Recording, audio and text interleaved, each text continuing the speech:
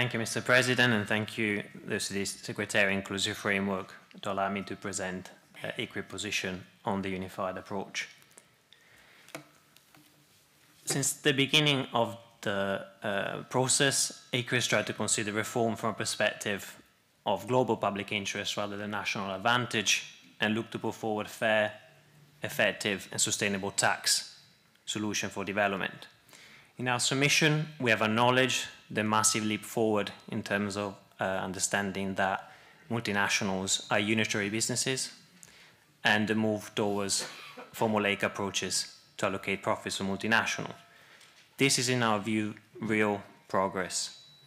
With this in mind, we also appreciate the proposal by the Secretariat, which is aimed at breaking the impasse in the negotiation. But this is also de facto remove 3 proposals from the table: the US proposal, the UK proposal, and the proposal by the Intergovernmental Group of 24. It has also meant that we've not been able to evaluate the feasibility and the revenue impact of these 3 proposals. Regrettably, we believe that the unified approach in the current form is unlikely to deliver an outcome that is a substantial improvement over the existing framework.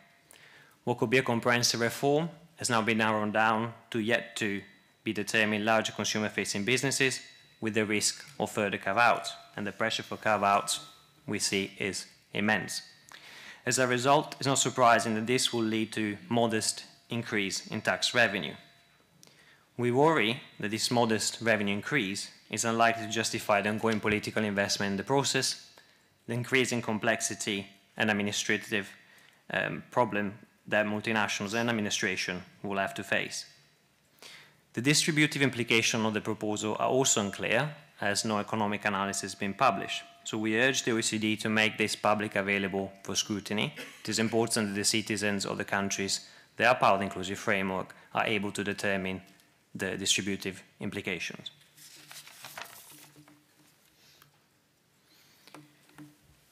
In our view, the current proposal, as it is not built on solid ground. We see a number of flaws, but we also see the opportunity to rescue it and to address some of this concern. The consumer-facing notion is flawed both conceptually and practically. There is no economic rationale to create special rules for a subset of the economy. In the end, all businesses exist thanks to and face in different degrees the end consumers and users. Attempting to draw the line of what consumer-facing is versus what is not is unlikely to deliver certainty the business call for, and will be particularly problematic for businesses that are both B2C and B2B, where segmentation between consumer and non-consumer is likely to give rise to significant compliance costs, tax avoidance opportunity, and tax disputes. We've not mentioned so far the elephant in the room, which is the accounting problem that this proposal will create, but hopefully in the next few sessions that will be addressed. In our view, the outcome of these negotiations will result in a new set of rules that is applicable to most, if not all, MNEs. So a proposal that is applicable to all businesses, except for those that, for political reason, are explicitly carved out, will be preferable. We also believe the proposal to split profits between routine and residual is also conceptually wrong. It's not possible to distinguish between routine, so what's locally generated, and what's residual, which is internationally generated profits are multinational, as all profits are essentially the result of the global activities of the firm. And so far, we don't see any theoretical foundation to explain or justify this split, apart from the need to keep the existing transfer pricing system in place for a large part of the profits. In our view, all profits of multinationals should be apportioned through a formula. This will truly simplify the system and obviate the need for additional profit sharing calculation, amount B and amount C. Different allocation formula could be developed for both sectors of the economy to recognize the principle that different supply and demand factors interact in creating the multinationals' global profits.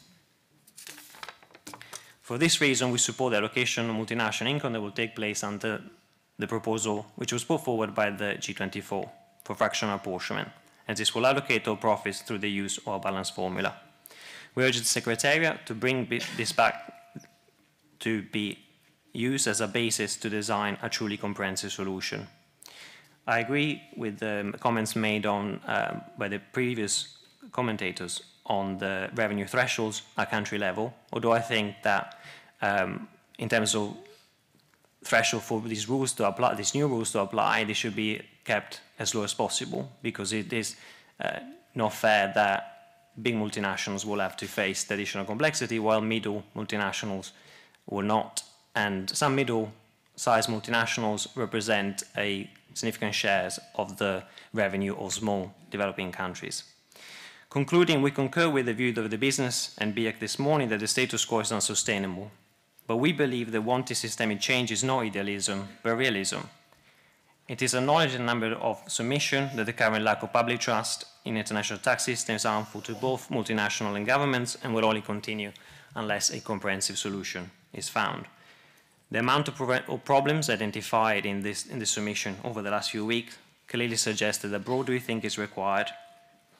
We don't believe it's necessary to rush into a solution that looks unworkable and insufficient, and we urge the Secretariat and the Inclusive Framework to work and to take the necessary time to deliver a more principled proposal, broader in scope, simplified, to deliver something that is comprehensive and equitable. Thank you again, Mr. President.